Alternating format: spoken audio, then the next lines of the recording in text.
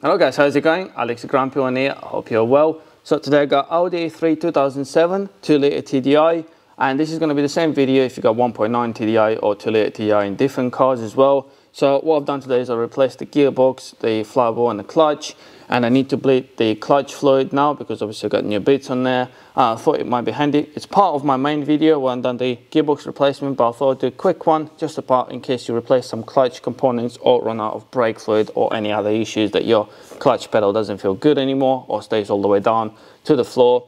So to bleed it is not a bad job. I do recommend having someone else helping you, to be honest, to press the clutch inside there if you need to. And also, obviously, don't forget you will need a brake fluid to top up your reservoir in there. So yeah, if that's something you're interested in, guys, please subscribe, give us a like, and also comment below to let me know if you enjoyed the video.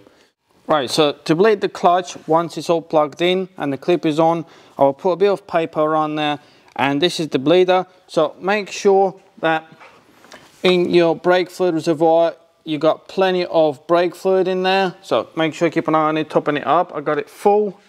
And what you do afterwards is, well, it's easier when you got two people actually, so one can press the clutch all the way down and the other one undoes it and does it up. So what's happening, obviously you can start by just undoing this.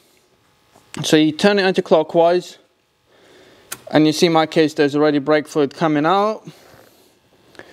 So I'm going to do it up and explain you what you're supposed to do. So once you undo it, there's going to be air coming out and you're going to see the bubbles coming out of there. And when that is happening, what you have to do is wait till only clean brake fluid is coming out of there, then do it up, turn it clockwise all the way, it will lock itself. You can do it with your fingers, don't need any tools for this. And after that, feel the pedal. If the pedal feels good, if it obviously responsive and it doesn't stay all the way down, and then obviously start the car up, try it. And for that, obviously you have to put everything back on. But yeah, usually if you leave it run like this, all the air can come out because of where it is, and it might be fine. But if not, if your pedal is not very responsive or there's still a lot of air coming out, what you can do is get someone in the car, and what you do is get more paper. So once someone's in the car, you got the clutch pedal all the way up, so you undo this while the pedal is all the way up. You undo it, ask the person who's in the car to press the clutch all the way down, and you'll see, obviously, make sure you're wearing goggles and you got paper on top of it because it will start squirting out of there. So you need to make sure that the clutch is being pressed slowly, and you'll see all the air coming out and the fluid. So once you pressed all the way down, you do it up and tell him to put the foot up again so the clutch goes all the way up, and repeat again. Obviously once it's all the way up, open it, tell him to put the clutch down, and then close it again. And obviously once there's no more air in there, and don't forget obviously to keep an eye on the brake fluid level. Once there's no more air, your pedal should feel fine. But that's the procedure usually to bleed your clutch.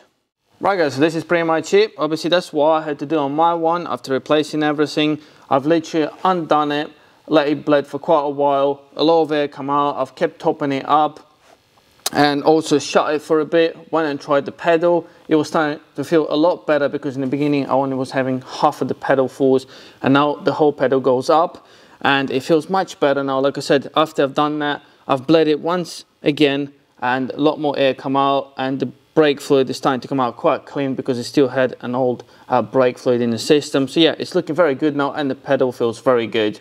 So like I said, for this video, if you haven't done any other work, you will need to remove the air box in order to make it easier to get to the bleeder, to be honest. You don't need to remove the battery or battery tray.